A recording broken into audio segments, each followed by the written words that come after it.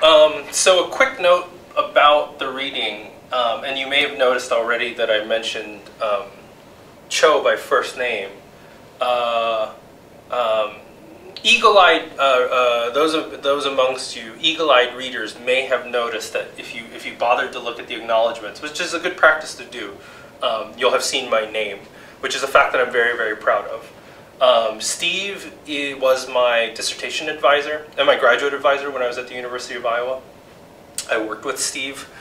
Steve is my principal mentor, to this day. I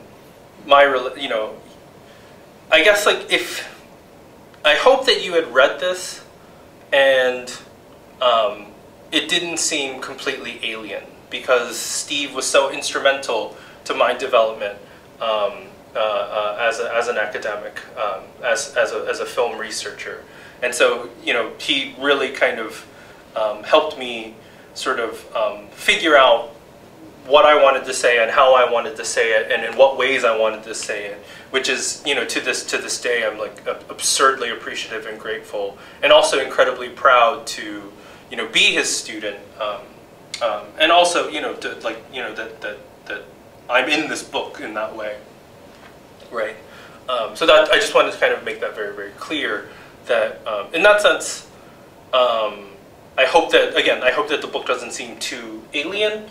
And also, it also means that I kind of understand this in a way, and it's very dense and difficult, but I think I can kind of help you through it if the lecture isn't enough. So on part one, in talking about Peppermint Candy, which is a film that we'll watch next semester, it's a film that I write about in my dissertation, and if you haven't seen it and won't be joining us next semester, yeah, it's definitely worth seeing. But kind of like the relationship between peppermint candy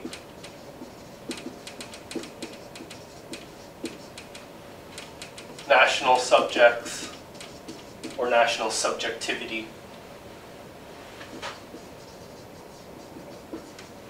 and national history. It's a film that's about the democratization process that we've talked about briefly in the last lecture. The Junduan regime between 1980 and 1987, who took power after the president / military dictator before him, who had grabbed power in a coup. Park Chung-hee had been assassinated. In 1980, when there was a giant mobilization of students and protesters in the city of Gwangju, which is actually very close. It was about an hour away from where I did my military service, which is in the background of all of this, the fact that I was in the military too. So I would go to Gwangju every time that I would go on leave. You're actually kind of seeing me process this too. I've never really thought about this, but this was a city that I'm pretty familiar with, especially with the area around Gwangju Station, and it never occurred to me that this is where thousands of people were killed. The Gwangju Uprising or the Gwangju Massacre, so you have all these people sort of, kind of come down to the city, and, the president basically mobilizes the military and kills and opens fire on civilians. They're civilians, right? The military opens fire on civilians. The numbers to this day are disputed. Thousands murdered. The question becomes, but how many thousands, right? Just something worth thinking about for sure. But you can only imagine why this is something where the president has the armed forces open firing on its own population is something that still remains this massive scar. And that's one way to understand kind of Korean cinema, is that trauma and Korean culture in general, trauma is something that defines Korea for sure, and it's something that kind of trauma. That's the thing about trauma, is it never goes away. It keeps coming back. Trauma repeats, right? Now that's the next part where we're going to, right? So.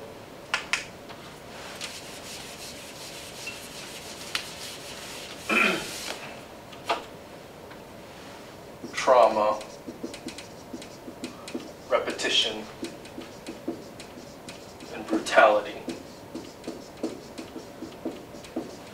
so Steve reads the film as Young-ho, the main character, sort of repeating his trauma.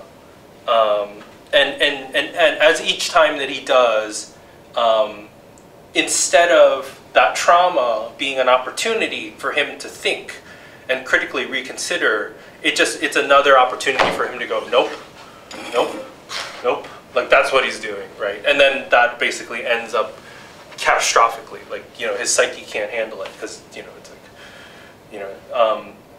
And so on 11, he notes, Young-ho acts out, exercising, or rather, oh no, I'm moving past that. And with each repetition, Young-ho stubbornly disavows the possibility of reflecting and working through the past, right?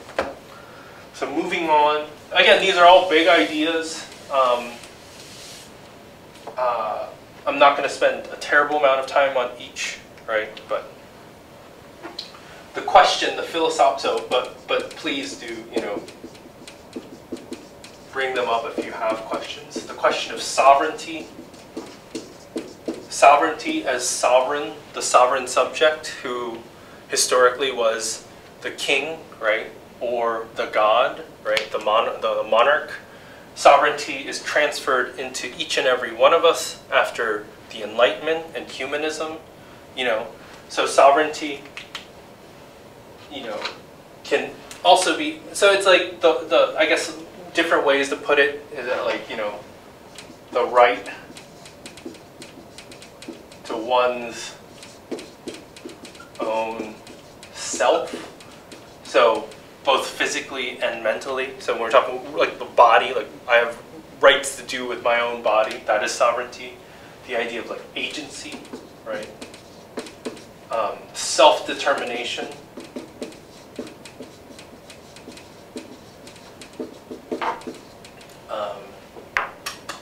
You know, power, really, and control.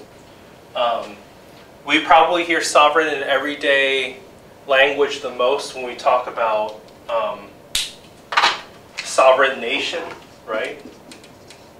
Which means that a country has the right to self-determine, to self-govern, independence, right? So colonialism is, you know, when a nation does not have sovereignty, right?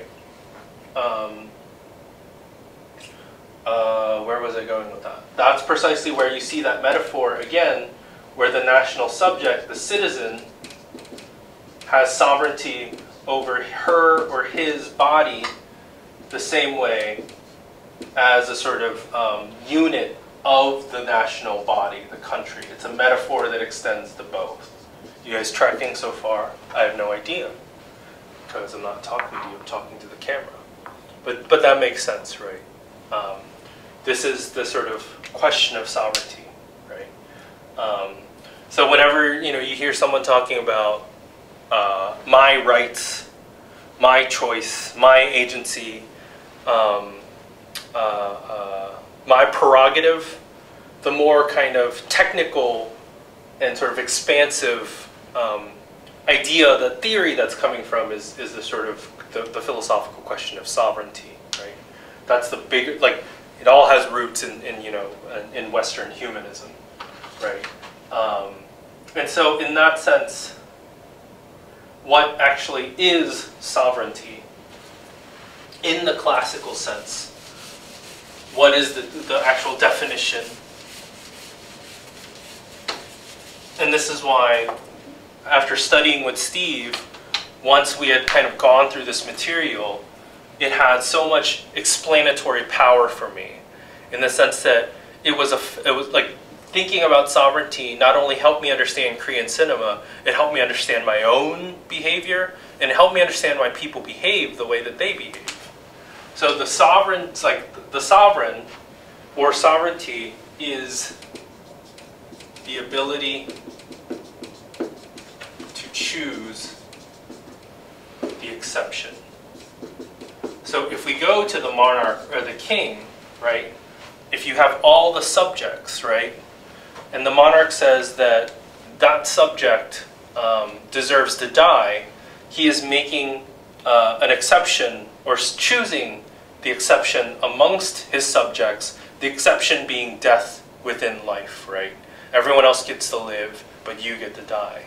Similarly, right, the sovereign or the monarch has the ability to pardon. So if you have, let's say, the country goes to war with another country, you have POWs, they're set to be executed. The king can also say, except for that one, right? I pardon that one. That is the absolute power and agency that the sovereign has, and over other people's lives, right? So that power gets transferred to ourselves. And so what I mean by, like the explanatory power of this idea, when you see people behaving in ways that are inconsistent, right? So it's like all the time, every day. This is why, like, again, just to sort of hammer this point home, this is precisely why I don't like, or I kind of shy away from familiar or everyday terms, and I like jargon. And it's not because I'm trying to seem smart, although of course I'm trying to do that. It's not because I'm trying to be alienating, but if I say hypocrisy or hypocritical or contradiction, everyone knows what I'm talking about, and then we're off to the races and we just keep, running in circles. But the moment you say sovereign and the sovereign ability to choose the exception, the other person goes, huh? What? And it creates that pause, which is the same pause that Yoho like sort of turns away from. That can be a moment where we can actually say, what are we talking about?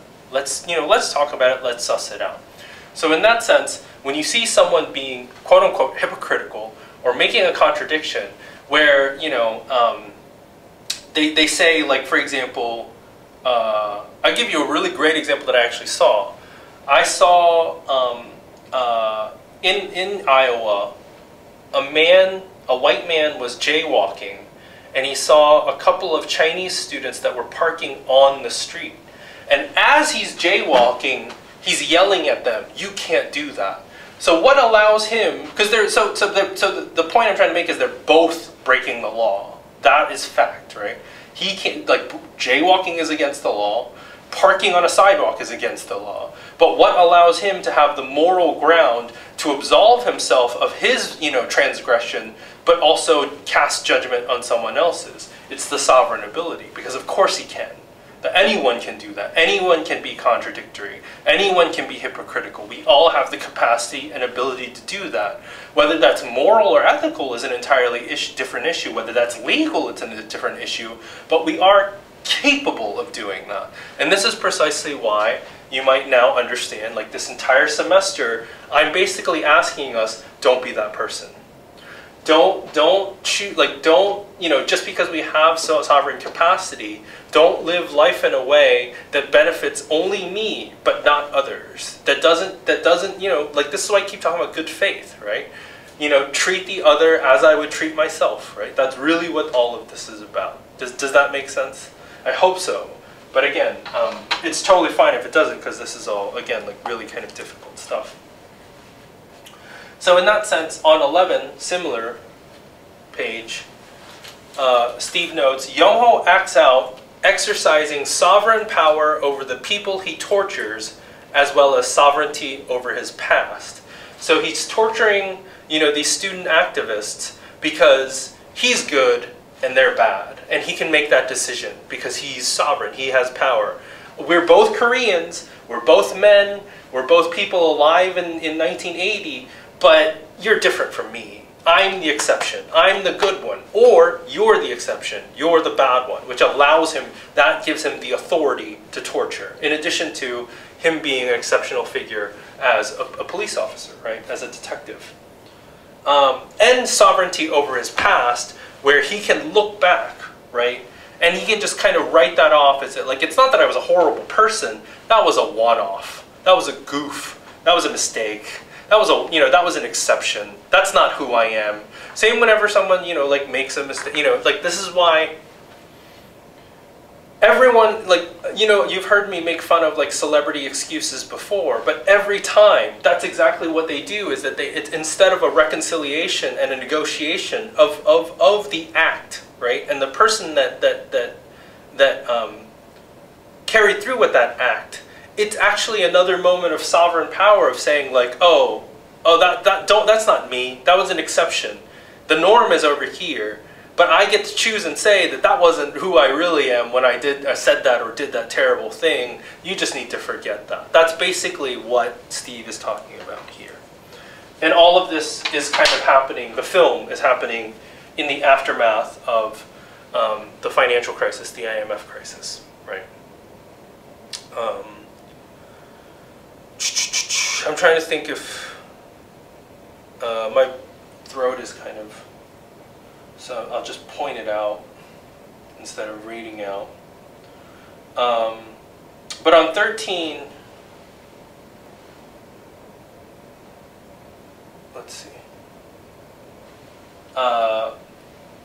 At the end of section 1, just the idea of aporia, which comes up again and again in the book, but the idea of an irresolvable problematic.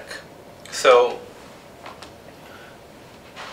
the kind of importance of like when you see something that's like an irresolvable problem, like this really big thing, and it's there, like an elephant in the room, kind of having the courage to acknowledge that it's there and trying to tackle it, even though it probably won't come to satisfactory resolution, instead of sort of just like cowardly or conveniently turning away, right? Okay, yeah, let's move on.